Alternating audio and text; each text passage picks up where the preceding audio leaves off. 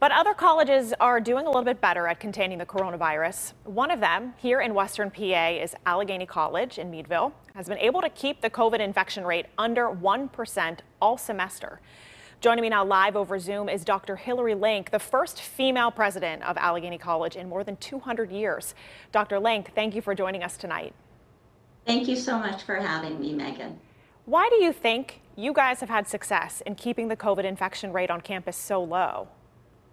I think it's been a combination of many things. One is that we started planning for this very early on back in April. We had 12 cross-campus planning groups with faculty, staff, students that looked at every aspect of what a safe reopening would be. The other innovative thing we did is we formed our own internal Allegheny College Health Agency with epidemiologists and emergency room physicians and pandemic management experts and mental health experts. And that group has actually been advising me specifically all throughout the past months. I also think the fact that we're in rural Northwest Pennsylvania, in Crawford County, Meadville to be specific, gave us a real opportunity that some of the schools in metro areas perhaps didn't have. And also the fact that we have a very community spirit to our college campus. And that combined with really strong partnerships with local groups like the Meadville Medical Center and our mayor and our county commissioners, all of those factors helped.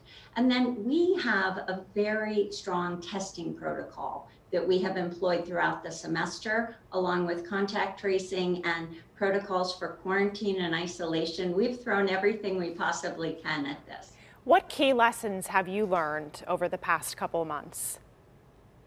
There have been so many because this was not something any of us knew how to do before. I would say there are a few.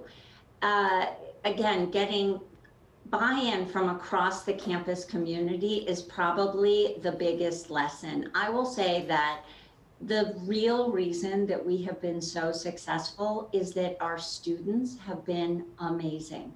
Mask wearing, keeping physical distancing, using common sense, washing their hands, avoiding big gatherings. They are the true success story in all of this, along with our faculty and staff. So again, engaging the entire community, surrounding yourself with experts.